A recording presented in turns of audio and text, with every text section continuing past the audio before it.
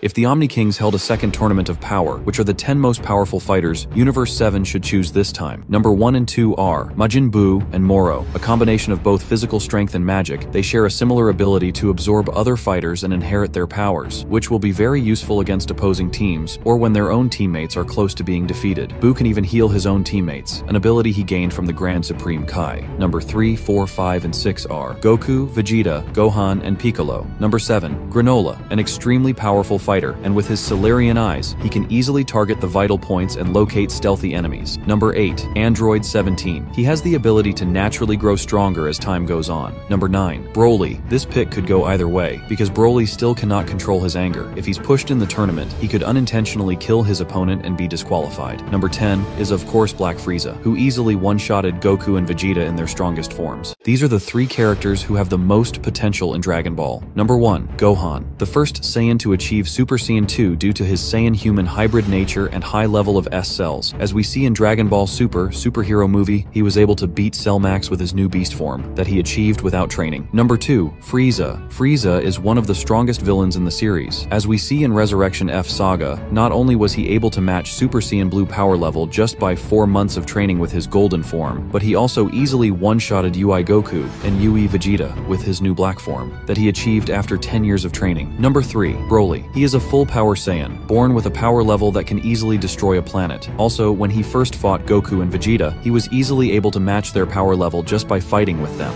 Why is Beerus, the god of destruction from Universe 7, the most hated god among all the gods of destruction? This is due to his own actions. Long ago, during a hide-and-seek tournament organized by the Omni King, Beerus fell asleep for 50 years while hiding, which caused not only the cancellation of the tournament, but also made the Omni King mad. Because of Beerus's mistake, the other gods of destruction had to risk their lives and apologize to the Omni King. As a result, the other gods started to hold a grudge against Beerus, and they still haven't forgiven him. Even though Beerus is very lazy, he is still the strongest fighter among the gods of destruction, which makes the other gods even more jealous and angry at him. All gods of destruction, ranked from weakest to strongest. E1, the weakest among the gods. Arak, slightly stronger than E1. Lyquir, known as the Cure. Jin, holds moderate strength. Sidra, displays decent power. Heles, stronger than Sidra. Moscow, also known as Mule, has considerable power. Rumshi, his strength is notable. Champa, if he weren't so lazy, he would be even higher on the list, due to his massive raw power. Quitala, despite his appearance, he has impressive strength and speed. He is extremely crafty, and even beat Beerus in an arm wrestling match, though he isn't quite comparable in an actual fight. Belmod, a god of destruction, who has 2 warriors in his universe, with god of destruction potential, Jiren and Toppo, yet they still haven't managed to take his position. Beerus, definitely the strongest among all gods of destruction. As portrayed in the Dragon Ball Super manga, Beerus fought all the other gods by himself and still managed to fend them off. He is a monster among gods.